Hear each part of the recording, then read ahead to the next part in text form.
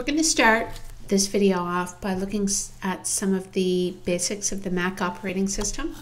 So right now we're on the desktop, and sometimes you'll hear it referred to as the Finder.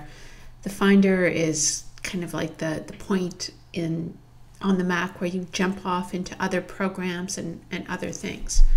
So you can use it to organize things. It would be where you would open, basic folder windows and things like that. At the bottom, you have what's known as the dock.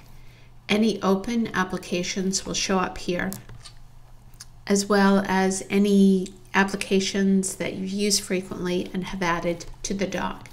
For example, I'm recording this with a program called ScreenFlow, and if I click on that, I have some options. So I can see I have one untitled project.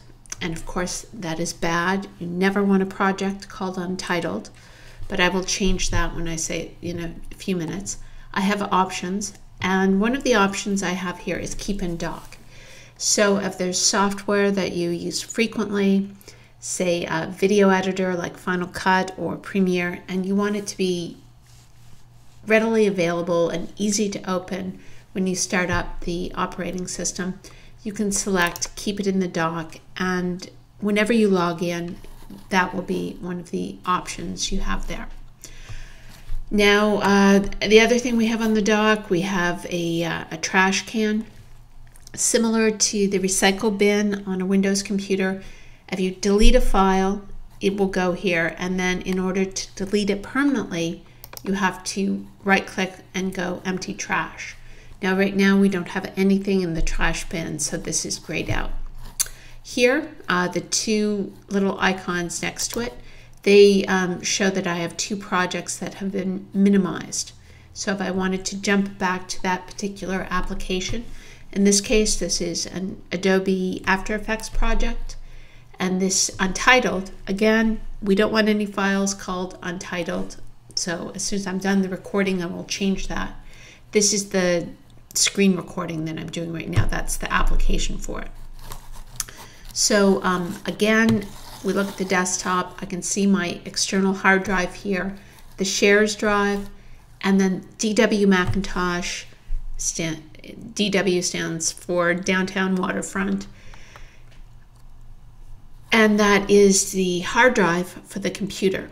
The hard drive for the computer is what would be known as the local hard drive. My hard drive is also local. It's attached directly into the computer. The shares folder would be what would be known as a network drive. You will also see when you log in, you will usually see a W drive here. That's your own personal network storage space. At the top, we have this little bar. This is notifications.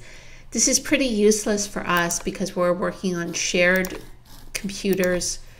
But if you have your own Mac, you can set that up however you want. Here we see the date. This is AirPlay. So if there was an Apple TV in the vicinity, here you can see there's one, a music one. Then we could actually take whatever we have on this computer and use AirPlay to kind of just project it on that other computer.